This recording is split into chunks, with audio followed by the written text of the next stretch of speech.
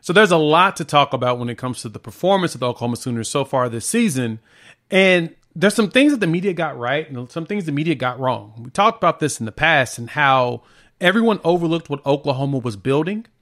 And it's starting to come to fruition. Now, granted, we are now 8 games in for the Sooners, and we're starting to hit that true mean. We're starting to level out to what the Sooners are. And my guy, Stats by Popo, just dropped off some numbers for me on how the Sooners look in comparison to years past. And so we're going to break that down.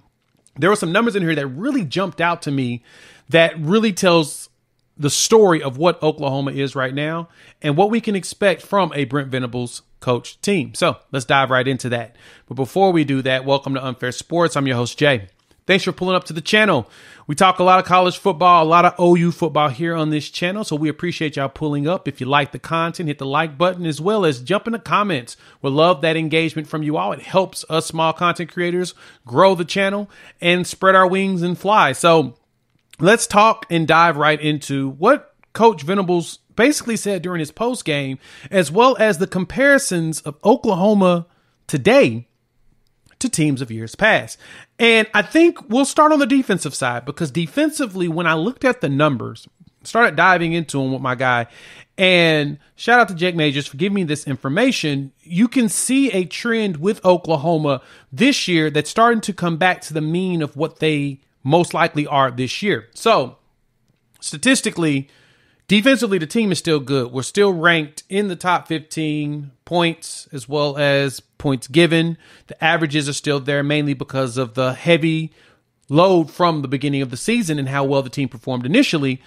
But similar to last season, you're starting to see everything taper off. And so when we look at the numbers here through the 8 games of the season, let's pull up the defensive numbers here. I want y'all to check this out. We look at these numbers, and over the season, I've been giving us a comparison to the 2000 team because this team was playing similar in their capacity. And well, this is what those numbers look like. When you take in consideration that we're looking at a new era of football where there's a lot more passing, not as much rush, but you still have those power run elements.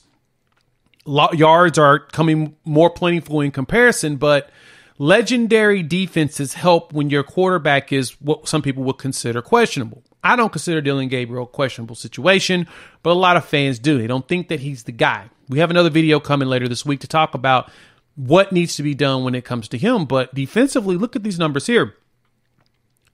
2000 team averaged 13 points a game, 2023, 17. So right now we're in the teetering mode of around 2009, 2010. You know, we're not our best defense, actually close to 2011, 2015. Those two defenses are what we're really close to at 17 points per game. We're giving up more first downs, and we have about the same amount of sacks, except for in those middle years, we were getting a ton of them. Here we don't. But the difference is this Oklahoma team statistically is up there when it comes to tackles for loss.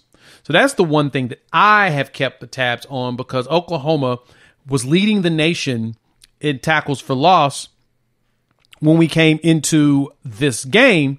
And as of right now, Oklahoma is 5th at 68 in total in playing 8 games, which is less than some of the other teams. But tackles lost per game, they are ranked 4th. So we are 4th in tackles for loss, averaging about 8.5 per game. We only got 3 against Kansas, which is pretty low for what Oklahoma has done this entire season. And then when you go through here, now this is the ones that jumped out to me. Completion percentage has gone up. We're now at 57% that we're giving up. Now, 57% is not that great, but it's not that bad. Back in the 2000s, we were giving up in the 46 to 43. 46 to 2000, 2001 was 43. And some of the best defensive teams that we had, we were giving up less. Now, the 2009-11 teams were giving up in the mid-50s, which those were some really good defenses in the Brent Venables era. We're at 57. Now, we're seeing a drop from last year, which was 63% to 59. That's a staggering number to me. And then we're giving up less passing yards this year than we did last. And we're giving up much less run yards. And so we're turning the ball over. We're not giving up as many passing touchdowns or rushing touchdowns, but we're giving them up at times that we shouldn't. And so the numbers that jumped out to me, though, is how we're giving up 370 yards of total offense, which would be fifth in this list here. I mean, 2011 was a really good team, and so was 2021 was the last year with Lincoln Riley. We're starting to teeter back up towards closer to those numbers, whereas in 2000, we gave up 100 yards less. Now, I told you this before. Statistically, we were back then, you didn't have the heavy passes, right? And Dillon Gabriel statistically is doing a lot better than what we were seeing out of Heupel. Slightly. Not saying he's much better. Slightly better than what Heupel did back then. But overall, defensively, we're seeing a slight regression week over week. Each week, we're getting a little bit worse and a little bit worse. And so that may be because of attrition. We've seen injuries. I have an injury update video out. That's probably one big reason why we're seeing those numbers change. But overall, defensively, we're a lot better than last year, but not that far. We've got some more work that we need to do to keep that going, get ourselves back to some of the historical Brent Venables defenses. But the good thing is that overall ranking, we will continue to move up. We will still finish with a nice SP Plus rating when it comes to defense. Right now, we're at 30 in the nation on ESPN's SP Plus. I believe that number is quite favorable for us right now, because you would think that Oklahoma would be probably worse than that, but we're not. We're not. Overall ranking, we're number 11 on the SP Plus, fifth in offense, 30th in defense. Our special teams at 103. That's really dragging our numbers down, but we'll talk about that another day. But look at the offensive side of the ball. Now, this is the other thing that really jumped out to me about what Oklahoma's doing a little bit differently that's helping them out.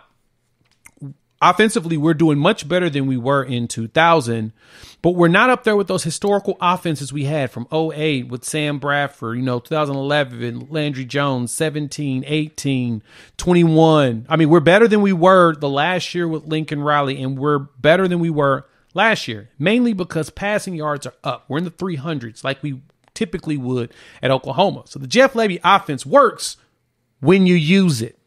Talk about that another time, but when you use it, it's up. And Dillon Gabriel's statistically leading himself to a season better than some of the other quarterbacks we've had here at 72% on average. He's completing over 71% of his passes. He's going to finish the season in the 70s if we throw the ball and let him do what he does best. And so the 21 touchdowns at this point is much lower than we've seen in the past, but it's up there with the 2000 team. The running yards. We're at 181 rushing yards right now, which based upon the 8-team sample we have here, that's better than 2000, 08, and 11, but it's behind all of the high-powered offenses that we had. Typically, we have a very high-powered run game, and right now we don't have it. But crazy, we have 20 touchdowns. Technically, Dillon Gabriel accounts for a majority of those. So when you look at the numbers overall, you have to ask yourself, what did this really mean about Oklahoma? What does this tell us? That we're starting to hit that mean. I think statistically we're going to maintain in around the 480 range in yards per game. I don't anticipate anyone keeping us under that. I think the Kansas game was an anomaly because of the weather, and we were very gun shy. But I do expect us to pick that pace back up going forward. We've got some favorable weather, except for probably BYU for the rest of the season. And I don't see why we don't go out there and kick some tail. So looking at this and everything, hop in the comments. Let me know. What's your thoughts? How do you feel about what needs to change for Oklahoma? There's a lot of things that we need to do to get better. But overall, when you look at the numbers themselves, we're not bad. I went and looked at a post by Stats of War, and he posted a graph of how bad did you really lose. In a success rate, we were way better than what Kansas were. Like, Kansas won the game, but they were in the negatives. Like, they didn't have more successful plays than us, and we beat ourselves. We learned a lesson from that. If you made it this far, you like the content, hit the like button. If you're new to the channel, subscribe. Love to have you join this great family of college football fans. I know I've got a lot of viewers that aren't subscribers, and I would love for you to join the family as a subscriber, and then we will get you those notifications so you know when the content comes down the line. So YouTube says check out one of these videos. Highly recommend it. We're going to keep talking up these Sooners. There's a silver lining to this loss. It's an L, but it didn't break us. So let's bend, not break. We'll talk soon. Peace.